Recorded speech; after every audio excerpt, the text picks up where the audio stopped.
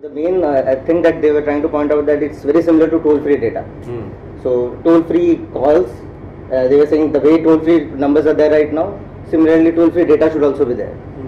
So, but the AIB guys, they refuted it by saying that toll-free calls में तो क्या होता है कि that's not the only entry point for a business, because calling is just a facilitator, right? It's not the only entry point. But for a toll-free data, if you create, Airtel 0, something like that, for apps the only entry point is data. So that was something I found very interesting and a little thought-provoking, basically. Yeah.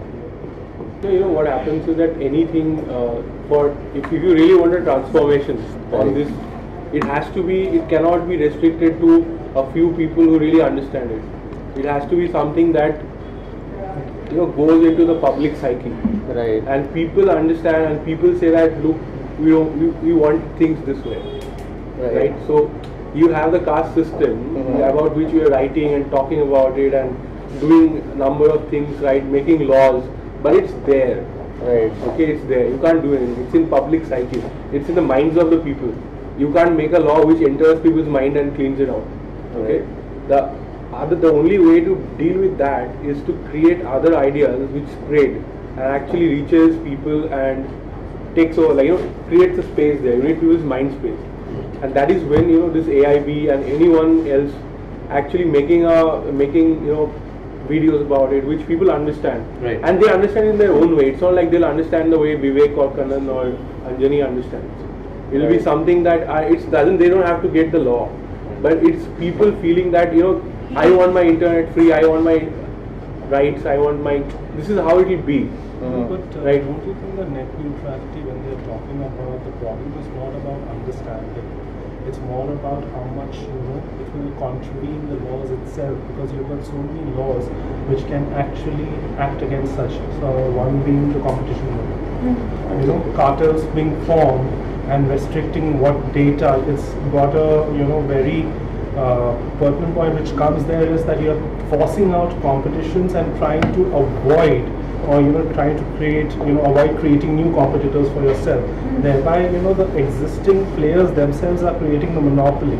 So, instead of, all of us raising our voices and making a hue and cry, wouldn't it be better in a way to challenge this in the courts of law? Even though if it takes a time, they cannot make a decision till the decision is handed down. Yeah. So wouldn't that be a much better option to pursue?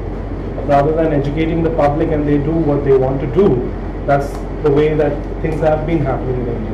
Yeah, absolutely. So it's better, if I feel that, a better option for going is basically under the various laws again.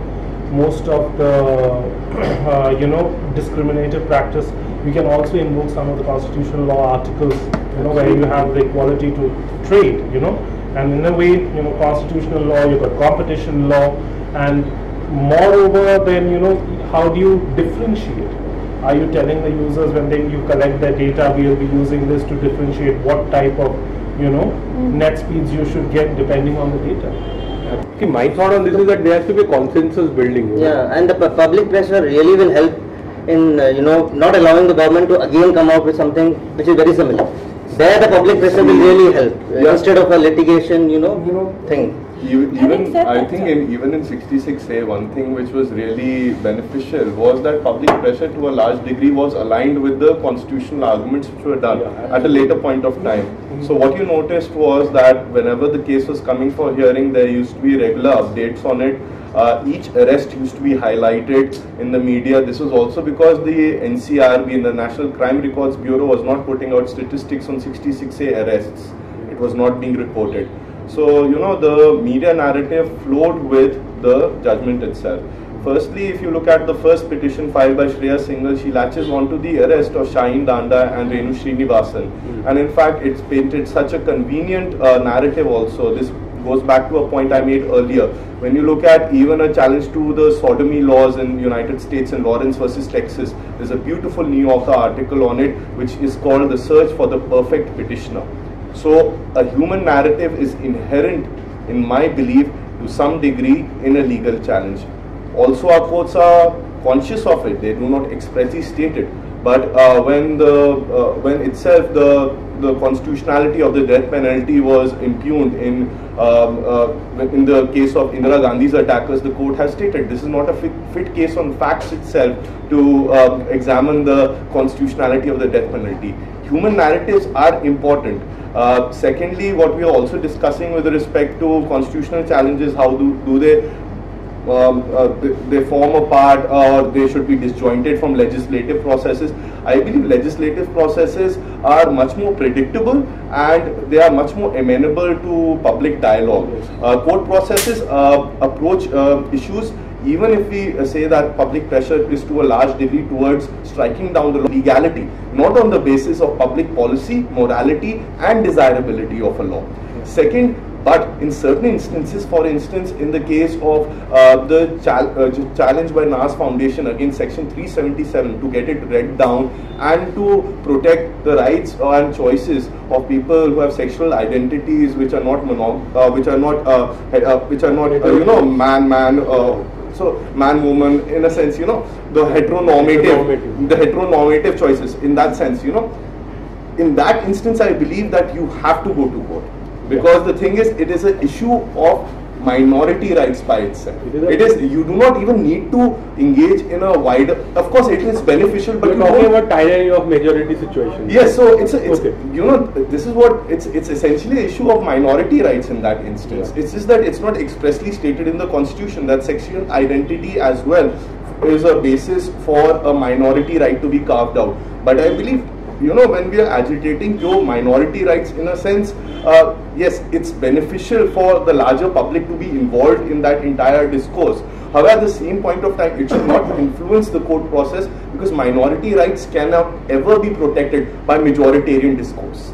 So now I would rather request James to actually simplify the entire concept, and can you just tell us what it is all about? To just simplify it. Yeah, what net neutrality is that they are trying to say is that packets, you know, every data is sent through packets, receiver and sender. Now what is happening in net neutrality is that if supposing I'm downloading a media file, I will have a lower speed than somebody like, you know, Netflix, who is in agreement with, let's say, Google or some other, you know, big organization. They'll say that, you know, we will send you this packet at a higher speed, but these particular packets, since it's not in that particular box or category, will not be at the same speed. So you will have videos which may be downloaded at 512 kbps in India. Right? You know, in abroad it may be 1 Mbps speed, but in India it may be 512, because 512 is supposed to be very good in our country. So, you know, so at that speed, and you may get that same from the Netflix channel. You may get the same video being downloaded at, you know, 2 Mbps, 3 Mbps. So what they are doing is, effectively, they are making sure that no new competition comes in. Right. They monopolize, and then, you know, basically make the profit out of it. These are what they call the OTTs, over the top services. Right. Yeah. But this is not exactly the problem that is happening with That's Airtel, right? the base. Airtel is not going to throttle the internet. No. Airtel is categorically saying that we will not throttle. We are just saying a particular few websites will be available without any, you know, data cost attached to it. Now, can you? So one is speed neutrality, the other is cost neutrality. Yeah. In both the says, you know, starting के लिए तो everybody will say that. वो greed वाली बात है. एक बार, you know, once you have set the thing in place, then it will, you know, go ahead. You know, the trajectory is dangerous. The trajectory is very dangerous. To stop it there itself is the most important thing. You know, not let it go before the legislation. If the legislation, you know, you want the legislation to hear you, all these, you know, even from a subsequent point of view, if the law is, you know, done and, you know, legislated and put in force, everything, the minute you have a basis to even challenge that law, even at the minute it is enforced, showing that here, you know, there was a public consensus, they acted against the public consensus. You know, this was just hogwash for the corporates. This is basically creating a cartel monopoly. Anirudh had something very interesting to say when we were having some distilled water somewhere else. You know. Something with regards to telecoms. Where do they come from? Sure. We need the other side of the story, right? Other side of the story, that's important. So I mean, see, this debate has become more of a, you know, kind of net neutrality against you know, the telcos. But maybe so my position here is net neutrality is sacrosanct, and there's no taking away from that. But there is the story of the telcos is probably not getting as much attention, and there is some which of course is kind of you know, there's some merit to their arguments as well. And probably what is required is to balance out the two competing interests. Now the proposals on the table right now seem to be that, you know, one kind of comes at the cost of the other, which may not necessarily be true. And, you know, there's a potential to balance out these two interests. And the interest on the telco side, I mean, is, you know, basically like you've got to make sure that the infrastructure provider is incentivized enough. So just to come in here, firstly, you know, we as humans have a natural instinct towards looking at two opposing positions and paint them in an extreme and then go for a consensus. However, you know, that approach to argument by itself, though natural, is not suited to all circumstances, especially this one. My reason for saying this is that telecom operators make more money already right now on the basis of the amount of data which travels over their network. Price of data is not regulated by TRAI. They have raised it 2 times over the last year itself. All methods of financial calculation show they are making enough money. It's the average revenue per minute of user, return on investment on the third metric. We have actually got Deepak Shinoy from Capital Mind to analyze it. Their own investor reports after every quarter state that they are making tremendous amount of money, revenues, also on the metrics. They say it on earning calls that data does not cannibalize our traditional revenues. Now let's come to the issue of spectrum costs for infrastructure upgradation. For that they avail term loan facilities. Even after the latest round of spectrum auctions, CRISIL, which is a debt rating agency, says that the growth stories is intact. This is concurred by Morgan Stanley and other debt rating agencies. They essentially are going after regulatory capture. Through law, they want enforcement of revenue sharing agreements and turn this into a MVAS platform, which we have already seen. In MVAS, what did the telcos say? They stated that we don't require any regulation. Let us enter into commercial arrangements one-on-one with the MVAS player, because a MVAS service was offered on a web portal of Idea or Airtel. And what did they do with the MVAS market? Firstly, they killed them. Secondly, they engaged in massive consumer fraud and overbuilders.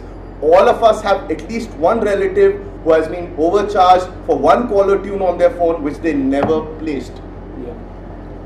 They are already making enough money. Yes. Fair enough. I mean, they are making enough money. But in a free market, it is nobody's job to tell me how much money I should be making. I'm making good money. I want to make more. And that is kind of part of the business model, right? So I mean, that's really what my argument. But we are a public utility. Just to take it from the bigger, larger telecoms, you know, 26th February, the FCC in the US, they voted for the net neutrality and the entire protection of internet. And one of the statements which came out was that because we want more Googles and Facebooks to come out from. So we have two distinguished gentlemen sitting right here, Ramanuj and Vivek, in fact. They represent the startup zone, and in fact, so I would want your views one after the other, that how do you think would affect you, whatever we're discussing right now? You know what, I really like what you said, that, you know, how much money I should make should not be restricted. But it's not just about that, you know, it's also about what kind of country I want to live in, what kind of society I want to live in. Sure. Okay, what kind of work I would like to do, and how, do I have the opportunity to do it. Of course, telcos should make as much money they can, and I hope they come up with innovations and they really kill it in in the market and they do really well, but not on rent seeking. Rent seeking is different. What you're talking about is that we want this country to be a hub of innovation. We want them to come up with services, products that will all be bowled over by and we'll all pay for it. Not by creating a monopoly which is going to make it difficult and that is for exactly people. why I say that net neutrality is a concept.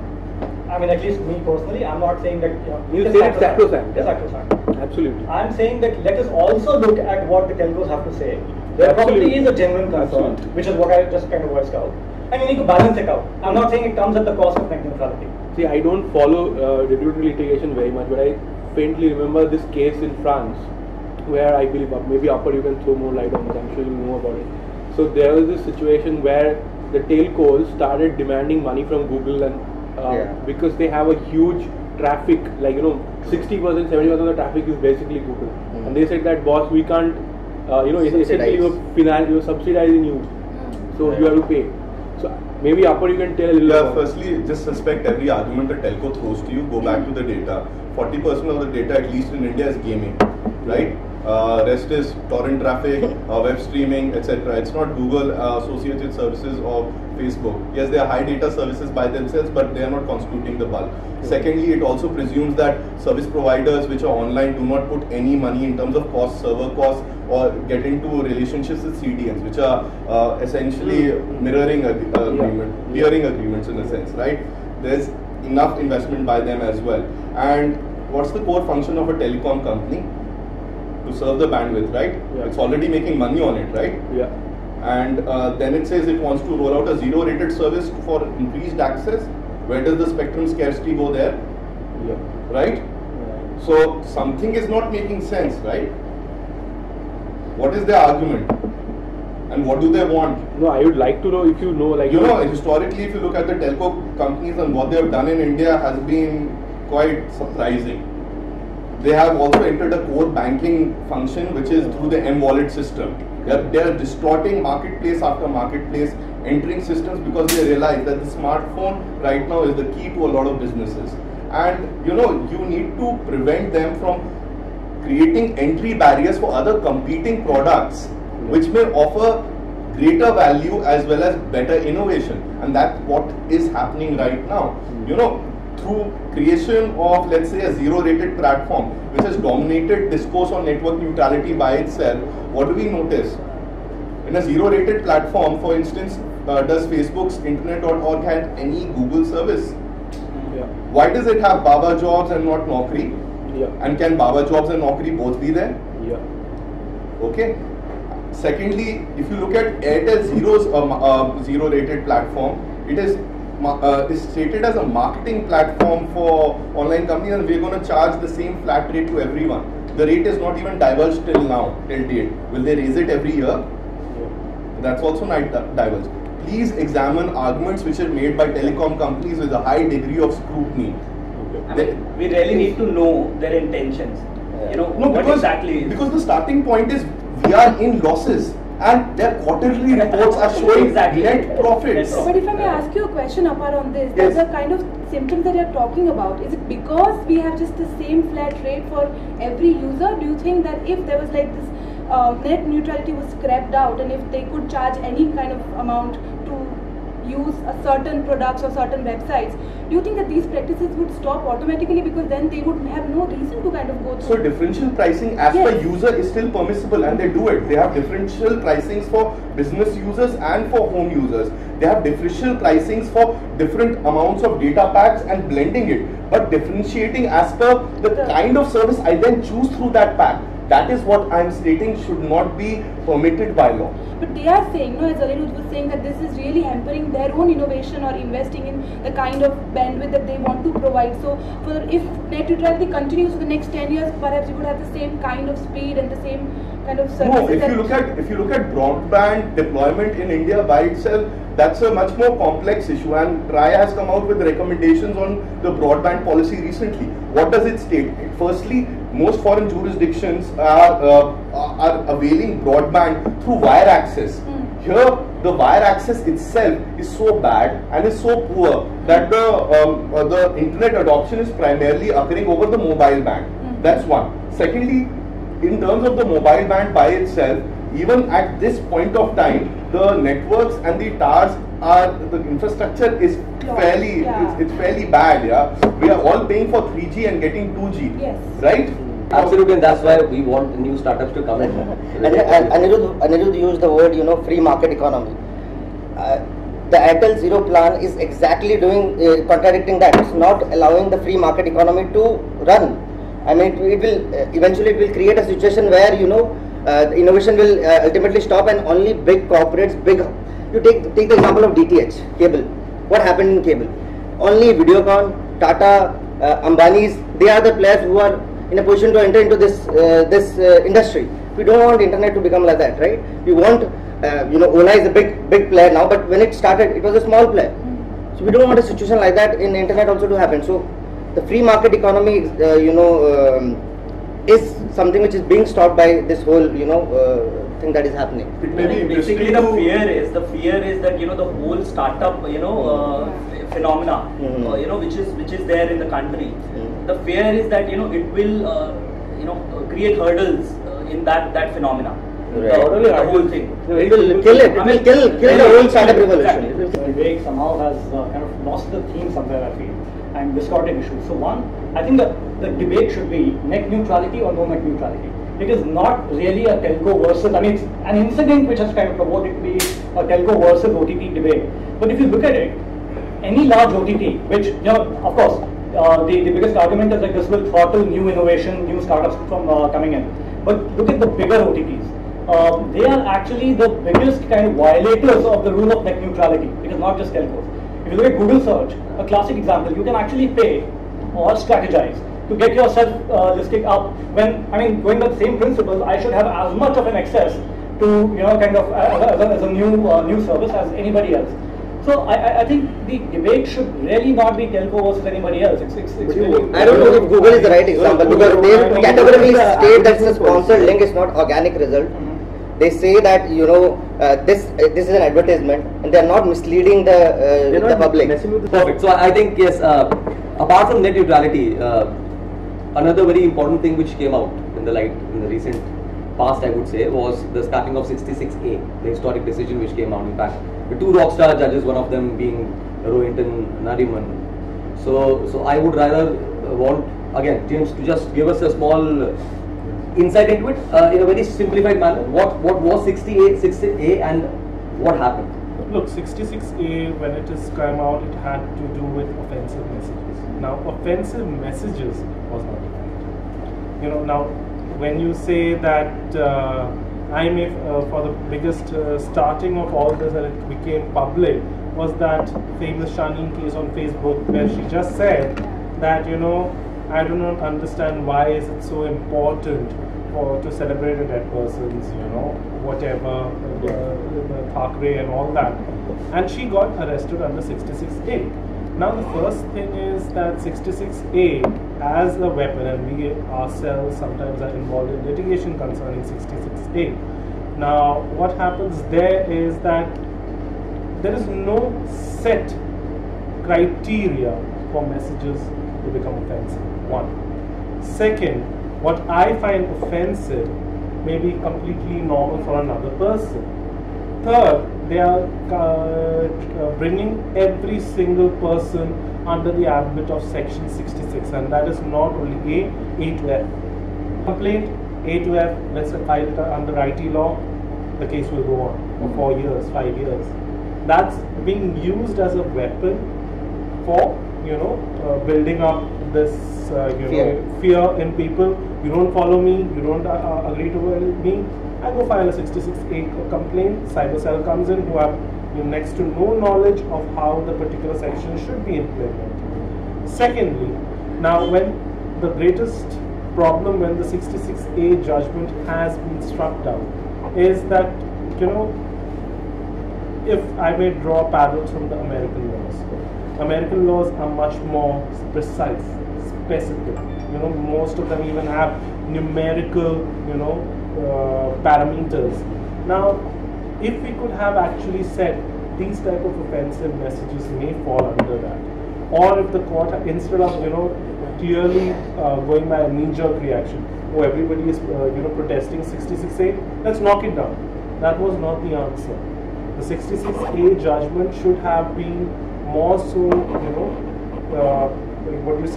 parameterizing the specifics. But isn't that the job of the executive branch? You really want the courts to rule of law? Even after the legislature has made a law, the court has the right to interpret. So one argument against that would be, in terms of criminal statutes, when their constitutionality is challenged, if a court interprets a phrase, it creates an offence by itself. In fact, this has been stated in Kartar Singh.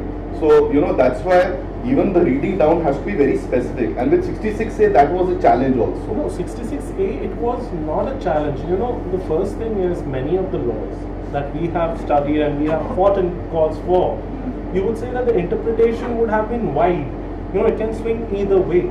Now the fact is not because it's too wide. If a law cannot, because if you see the early laws, the IPC was made in the 1860s. There are many situations which are coming and which could not, actually help managing that situation. That's where information technology offences 66A came into play.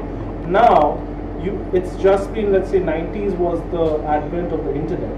It's just been how many? 25 years? And suddenly we have a situation where we are saying, okay, this law has not worked out, let's strike it down. Instead of, laying down certain steps so that it can become a smoother process. Under this, you cannot, if you go through the opinion of the court, it talks in 3 paragraphs about the severability. So the doctrine of severability essentially holds, for the benefit of people who are not lawyers, is that if there are parts which can be separated as constitutional and unconstitutional, a court is obligated to conduct that exercise and only strike down the provision which offends the constitutional guarantee. And there the court says that the phrases by itself, because they lack definition, they have not been tied in with the General Clauses Act, they have been tied in with the Indian Penal Code. That is why they are prone to misuse, and because of that we need to strike it down. Now I'm saying, taking your own argument, I'm saying 66A, if you say that this is unconstitutional part, that's why I must strike it down, it's not the correct way, because there will be many laws unless and until you can put better. You have to remember, there's a legislator, the people sitting there, they are not all the voice, they do not know all our thoughts, right? So just to extend it further, the 66A thing. So now 66A was all about encroaching the freedom of speech and expression, right? Yes. But still we have 69, right? What about that? So government has power that they can block any website, any content which is there, at any time, which has happened in Nagaland. Right, I'll give you a practical example of what happened with us. A few weeks back, DOD suddenly blocked around 32 websites, if you guys know. Yes. Right? Yes. So one of the websites which was blocked in that was Vimeo. Yes. And we were using Vimeo for our e-learning initiative, and hundreds of students were using our service to take proper education that was happening, a paid user. And suddenly we land up in a situation one fine morning that our service is not working. And why is that? 48 hours. 48 hours, and we were getting non-stop calls on our phone number saying that why our service they will not understand that why the government has blocked what. So the randomness that is there, the big brother approach that the government has, this needs to be stopped. I'm sorry to interrupt. Yeah. 69 has a very specific parameters where the government can come in and interfere. It has set clauses. Now what 66A, what has happened is, the minute we have struck it down, we have left everybody and anybody to go ahead and speak whatever they want to say on the net. 66A, Yeah. because how would you differentiate? Just because you wanted to stop, the misuse, you came up with an idea, is just throw away the thing. That 69 is justifiable. 69 in certain cases may be justifiable. You cannot have a clear black If or we can have more views on that. Let's we can cover 69. 69 we can actually cover with the surveillance part. Apart, what I would want you to do is that, yes. Can you just throw some light on the case itself? So the decision which has come, the order which has come from the court. So in the case, I drafted and I was appearing for the People's Union for Civil Liberties. Right. The People's Union for Civil Liberties filed the widest writ petition. It challenged 66A. It challenged the intermediaries rules, and it challenged not 69A, which is the power of the blocking to the central government, but in the manner it is exercised, which were the blocking rules. Firstly, with regard to 66A, we asked for a complete quashing of the section itself. According to us, the arbitrariness and the vice was not in the application of the provision, but in the provision itself. It was vague and it was prone to arbitrary application. In criminal statutes owe an obligation of reasonable precision. So there are guidelines for the state police to enforce them and to apply them in specific criteria, and that the opinion of the court also acknowledges. In paragraph 6, it states that there's a difference between speech, advocacy and incitement. And even when speech reaches the point of advocacy, it does not become incitement. And what is 66A doing? It's criminalizing advocacy as well as mere speech by itself, because the phrases and the ingredients of the offense are not present. Secondly, with respect to intermediaries rules, in intermediaries rules we were stating that there's a private censorship process which is being followed, where any person complains privately to an intermediary and they are incentivized to take it down. Why? Because the intermediary liability system by itself presumes that of platforms such as Google or Facebook, which are intermediaries, do not create the content by themselves, hence do not commit the illegality by themselves. If the content is a defamatory article, the ultimate liability should be visited on the user. However, how do we get the content taken down? That was the point of contention. Should it be pursuant to a private complaint or a legal notice sent by a lawyer, or should it require an order through a court which then scrutinizes the legal ingredients in it? We placed empirical data before the court and how the provision itself is amounting to a private form of censorship, because the right of not only the content creator, who's the author, is at play, but also the readers. The readers also have a 19(1)A right. The court agreed with it to a large degree and stated that a takedown notice and the obligation on an intermediary to take down any content only commences once a court or an executive body passes an order. Third, on the blocking rules by itself, the court disagreed with our positions and our submissions and stated that people have a remedy to approach courts under the writ jurisdiction and challenge the blocking orders by themselves.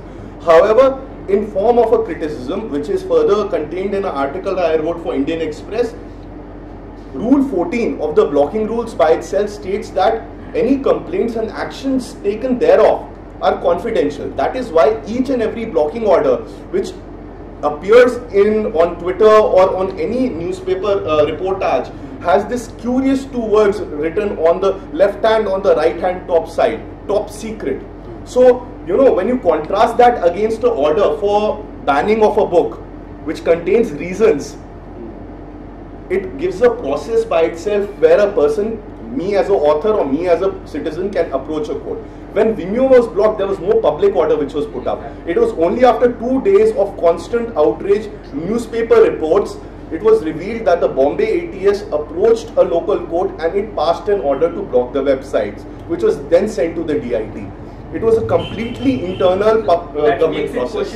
Yes. So what we were asking for is that the order should be published, or at least when somebody accesses a website, a clear notice should be given that pursuant to this order, this website has been blocked. Further, a copy of the order should also be made publicly available, and then that will give a remedy to each person to approach a court and to challenge its basis. One concern which arises here and arises immediately: wouldn't the order which discloses the website by itself lead to the circumvention of the order? Because people will then mirror that content or post it at some place else. Well, that happens also in the cases of book banning, and the court has disagreed with it. The court has stated that adequate transparency and disclosure needs to be given in cases of any restriction of the 19(1)A right, and these reasons need to be stated. These reasons have not been stated in even one blocking order, which only consists a list of parent URLs most of the time. Right. So, there is no transparency in the process. Absolutely. So when you talk about blocking orders and everything, so now we have actually drifted away from 66A and we are moving to the other aspect of it. I'm going to Karan now on this. So largely we moved on to something which is internet surveillance. That's what we're talking about. If you take a country like India, there are primarily 5 statutes, I would say, which would rather cover the internet surveillance. It would be the Telegraph Act, the Post Act. Then you have certain section 92 of CRPC, right? You have, of course, the Information Technology Act after that. Even in Information Technology Act, largely, you have a couple of sections. There's section 44, then there's section 69, which is about decryption of data. You have section 66A, which is now having stripped off. And you also have something called a section 80, which gives the superintendent of police to arrest you without any reason, without any warrant, in fact, not the reason, at any public place. So without going, not going into the technicalities right now, from the social media's perspective, first you and then Ramanuj, the entire idea, the entire concept of internet surveillance, whether, of course, it is a breach of privacy, it's a breach of confidentiality, and so how do you see it? Your opinion from the social perspective. You know, when Vasu invited me for this debate, I was kind of reading up all the subjects that, 66 and then 69 and net neutrality. I was reading about the concept of internet itself. Now, what is internet and why do we have it? Ultimately, it is something which we require to kind of share data with other people, understand. So basically, the kind of data and kind of communication that we have with each other, that is kind of a platform that internet provides us.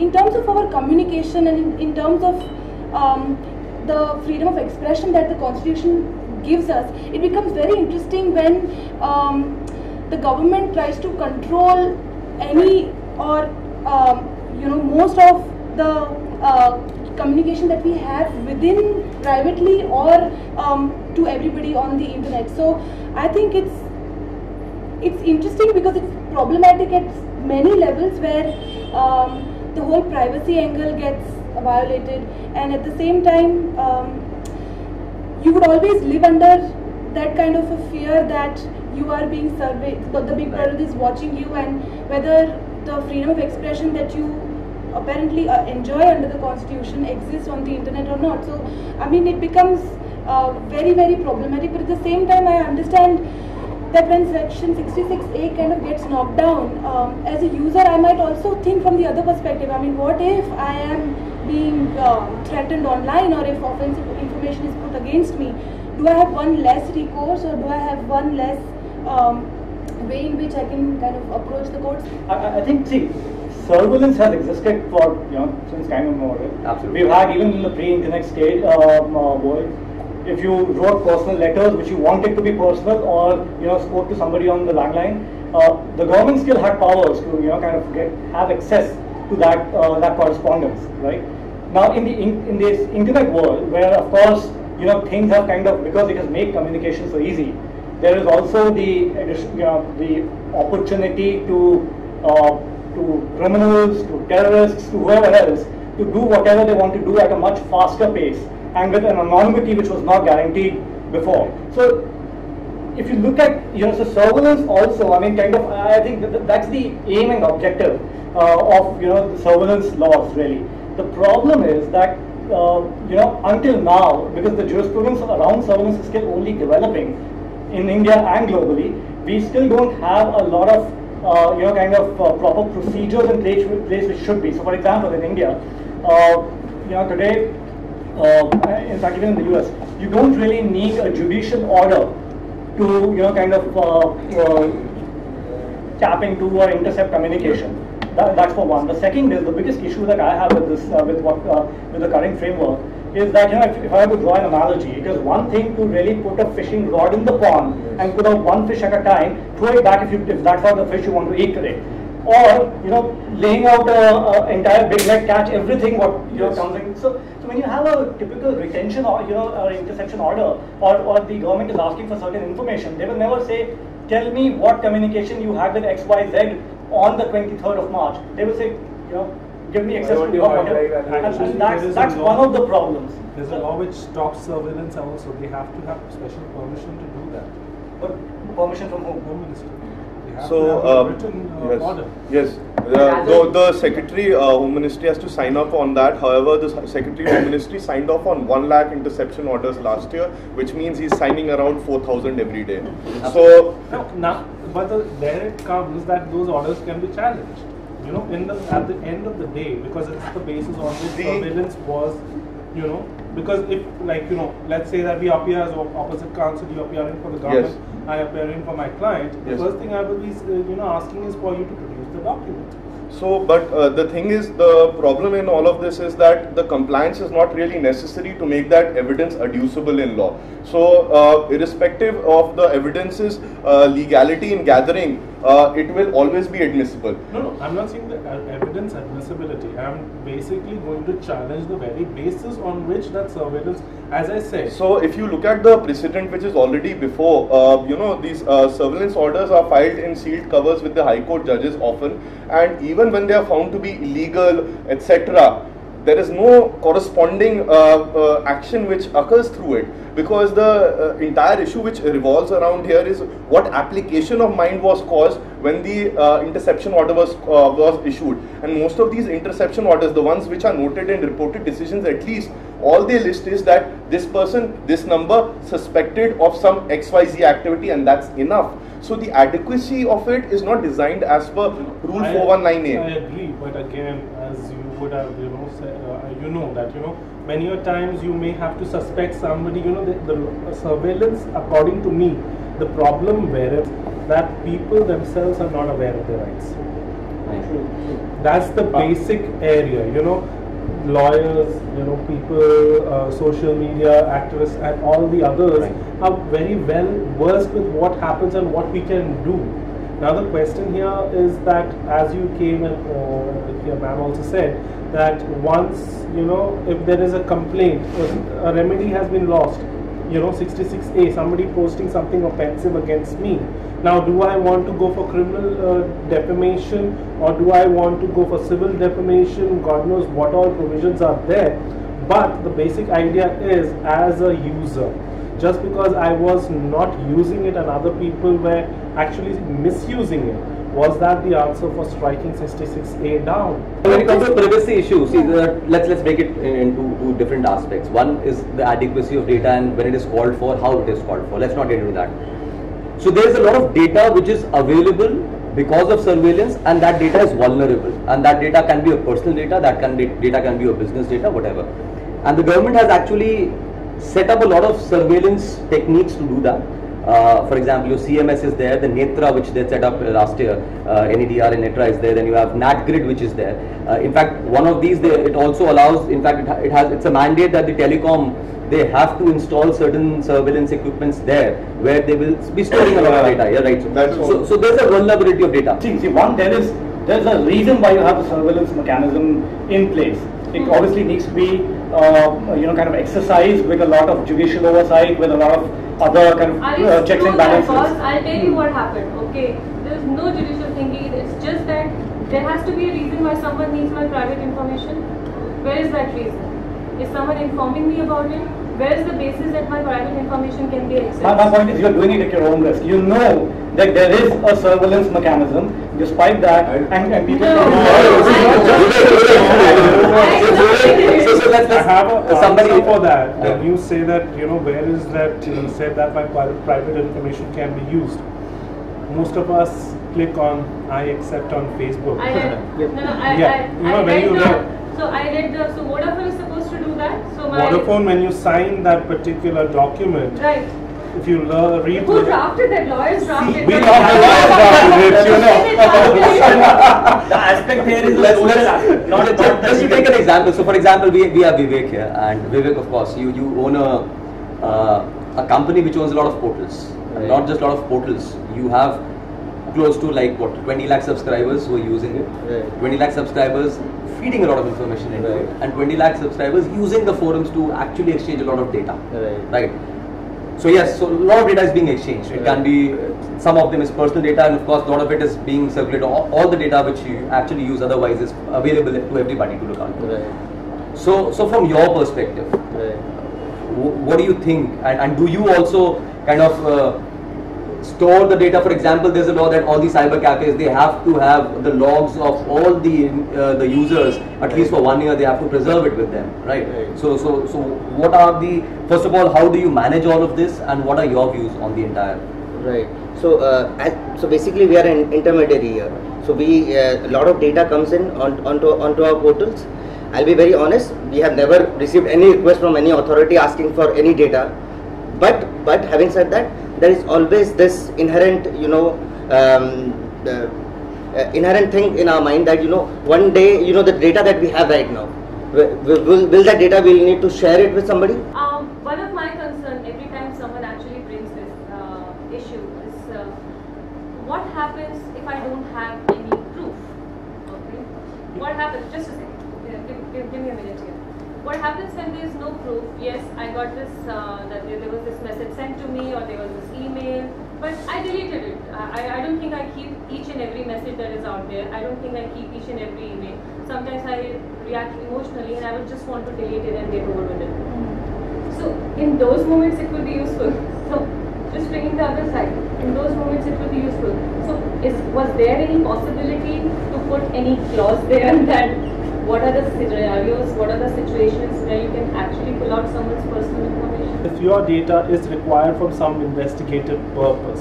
Now again, you have to remember that the data can be collected or given only on account of the purpose for which it has been taken. He cannot use that data for any other purpose rather than that investigative purpose. I'm giving you example for a police. Now, for example, though again enforcement leaves a lot to be desired, all the information which is with Facebook, all the information which is with other social media providers, I do not know how it's being used. There's no transparency, as many a times there's no transparency. Yeah, government can use it anytime. Government can use it. A very good example is Snowden's example. The entire controversy over NSA snooping over their private citizens. That is a huge controversy. Now, if something like that in India happens, first of all, how are you going to decide, or how are you going to make that? Anybody can make an allegation. How are you going to prove it? Let's not talk about just what the government is doing. The problem is not proving, James. The problem is here that you decided that my phone should be listened to, okay? And you are getting my data, and you have gotten an expert judgment, and I don't even know about it. So there is no question of going to someone, going to court and getting justice. It's all about that, my right, I don't even know. This is a very peculiar I should know what people are doing with my if you want to break down my house, I get that. Just Ramana, just to come to it, if you look at how privacy law is developed in India, it's developed through violation and then possible abuse highlighted in the press. The first privacy safeguards which were constructed with respect to telecommunications were on a petition by PUCL on a disclosure with respect to tapping of politicians' phones. This was in 1996, okay, and then the safeguards which are evolved by the court, and there's a discussion also, should we have judicial scrutiny or just executive function? And in fact, amici of the court, Mr. Kapil Sibal, not even a counsel to any party in the court, suggested that a judicial scrutiny would be a very onerous obligation for the state to obtain, even if ex parte. Now, that is now Rule 419A, which is now imposed. We see two subsequent notable petitions before the Supreme Court. The first is the Amar Singh one, and the second is the pending Ratan Tata one with respect to, again, interception which has been done without proper legal process. In Amar Singh, the tapping order by itself was a forgery as claimed by the police, and the service provider was scolded for complying with it. The service provider stated, we get such notices every now and then. The Supreme Court stated it has typos, how can you accept it? And they said this is the kind of notices which are sent by the police, because there is no process by itself, there is no subsequent disclosure to the person who's been put under surveillance. And now we come to the Justice Shah report. What is the Justice Shah report saying? The Justice Shah report is saying we need to balance the interest of a user against the government request for national security, and whenever interception order is passed, after the interception ceases, this notice has to be made available to a person who's been put under surveillance so they can approach judicial remedies before a regulator. What is the larger issue here? The larger issue is intelligence agencies, not created under any statute, not having any oversight whatsoever, and resisting any kind of legal regulation whatsoever. The only statute with respect to our intelligence agencies is one which creates penal offences for any of the officers to comment in public, which names them by itself. Okay, and if you look at the press itself, a comprehensive privacy statute which creates a regulator has been till date prevented for the past 2 years, because the Intelligence Bureau, RAW, NTRO have all stated that they do not want to come within the ambit of it. And let's see who is the principal violator of our privacy. Even if we take the example of Snowden, it is the state. It is not a private entity by itself. The private entity's data is a very convenient catchment area for government agencies to go. And this is much more dangerous when we come to internet communications. They are much more personal, they cut deeper. Sometimes it's not even with a person. My search query logs are much more personal. I will never admit to a medical problem even to 90%, 99% of my friends. I'll even hide if my sexual orientation is not heteronormative to my parents. And you know, all these fears, we go on the internet. We voice them there. We have anonymous handles.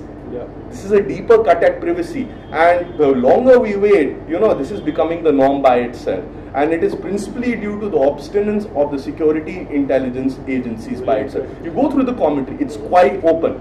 It's quite open, and this is even noted in mainstream publications by itself.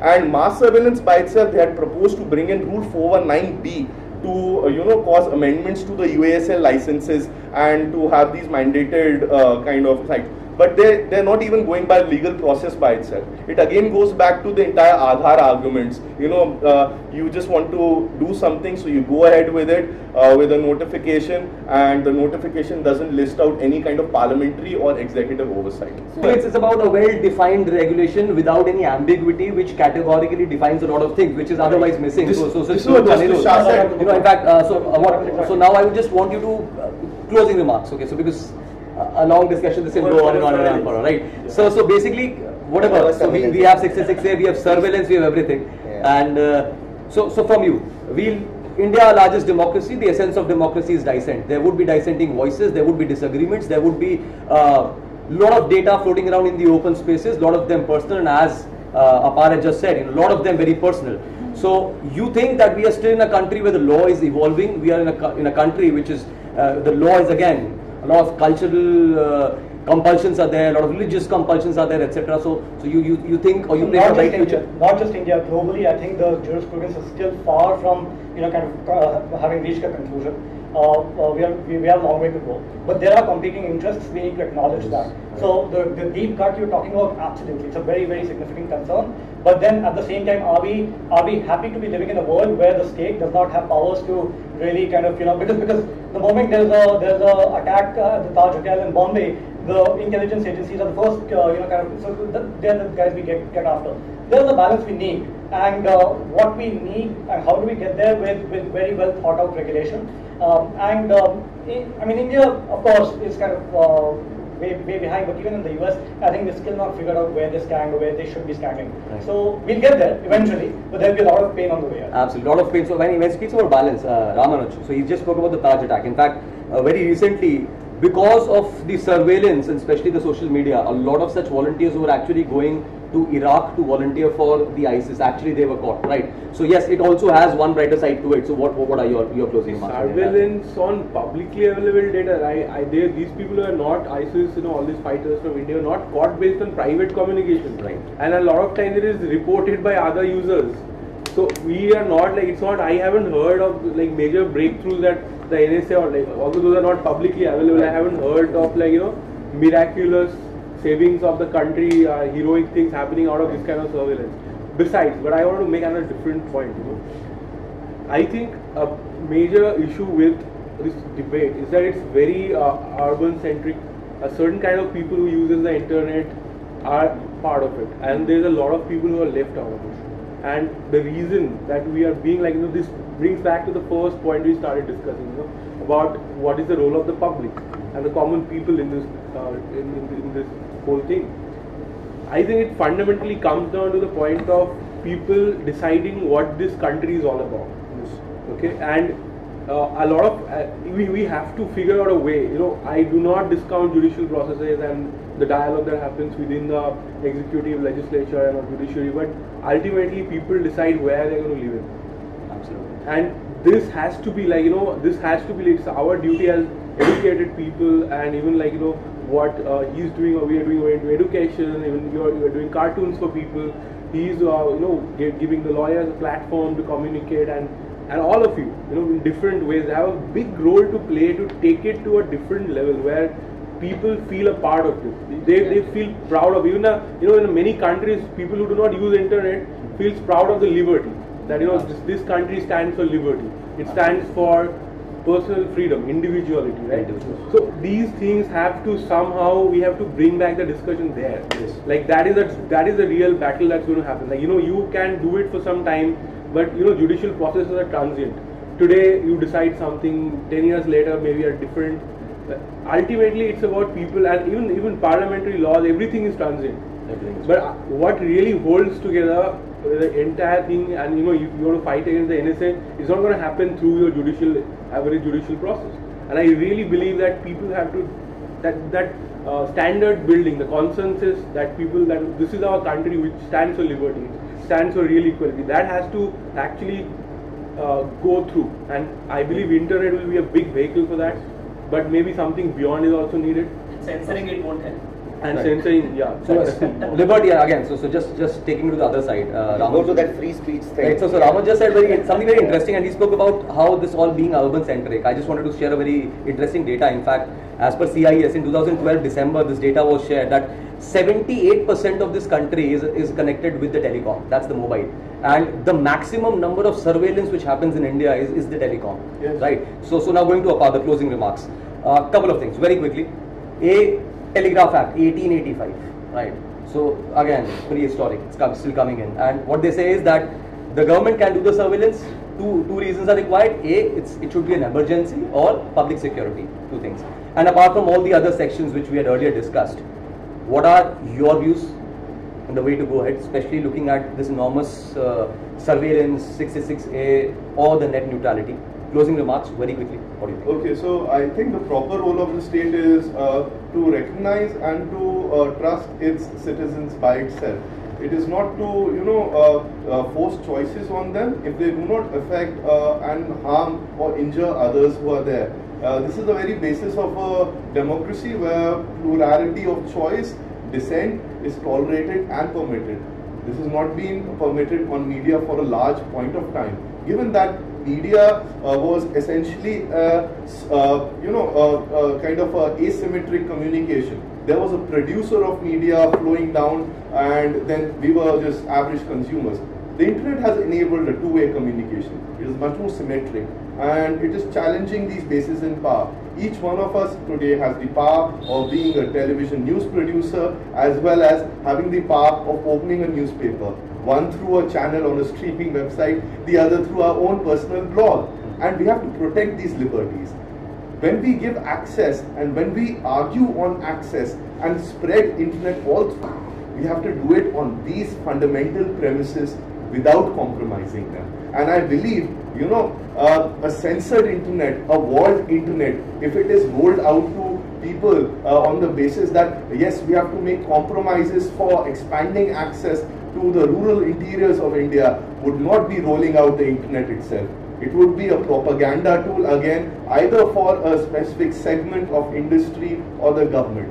The internet is a democratizing force. The UN Special Rapporteur Frank Leader has said it, and we have to go ahead with it. We have to go ahead with the judgment of Shreya Singhal, and we have to continue engaging in these conversations. As voiced by others, this is a continuous process. There are diverse stakeholders' interests, and we need to a certain extent, acknowledge, participate in it, and look towards,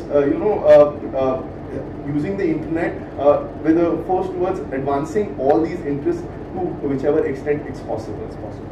James, transient, as Raman mentioned, statutes, then of course the Shreya Singhal judgment, and you spoke about a lot of freedom of law and people interpreting it, and then perhaps taking it, and the judiciary playing its own role in shaping up perhaps the statutes and the laws to come in this country. Yeah, just to close on Apar's comments, I would say that yes, we need a regulation. However, that regulation should be for not a purpose of certain people's benefits. That's first of all, regulatory authority must be very clear-cut, their powers must be well defined, and that's how we will ever get to a solution to all these problems, whether it be free speech, expression, many a times, most of the laws are coming under that famous term, who guards the guardians. As simple as that. Right now, that's what is happening. You have well-intentioned sections. Obviously, every one of us here are patriots. So we will say, yes, we need to protect our country. That may be an intention behind the surveillance laws.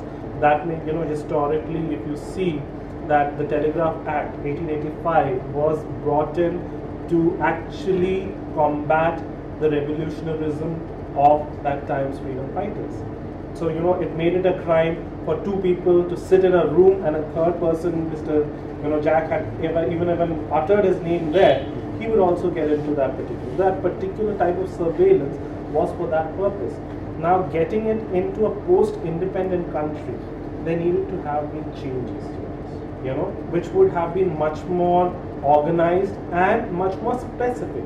As I said, what we have been doing till now, if you see our IT Act, it's a blind copy of the, UNCITRAL code for, information technology. Now, what we have done is we have blindly copied, word for word, what the European Union has said to us, and what the other countries have said, without even looking at how they have enforced it. America has 13 different laws on privacy itself. 13 different industries, 13 different laws. Specifications. UK has, a much more in-depth analysis of the law, and for situations where the Comptroller General can themselves to take actions. Right. India, we took up the UNCITRAL model code, put it into Information Technology Act. No particular, safeguards, checks, ambiguousness. That's what, so the basic thing what we can see out of the discussion is that the legislation has done this. They will keep on doing it in the future also. There's no denying that. The more effective way people voicing their opinions is very good. But the more effective way is to become judicially proactive. That's one. Secondly, people need to go and fight.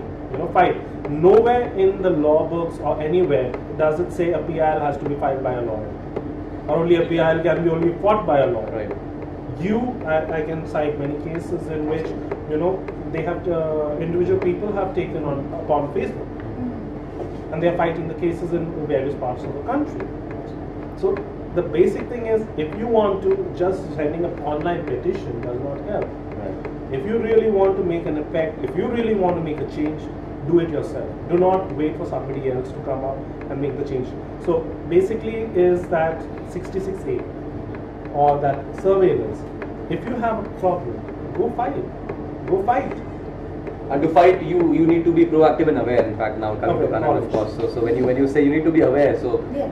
Law too, you're doing a lot of things with that. So what are your closing remarks? What do you think can be done to make people more aware? As Pallavi also mentioned that time, that had I known, or if I know. So what really changes when you make people aware of their rights? Yes, I think in our country we have a long way to go in terms of the work that we have to do. And internet plays a very important role in creating a level playing field in terms of making people aware about their rights and reaching out to people where there is no, other means of communication. A mobile phone can do a fabulous job in getting people on board.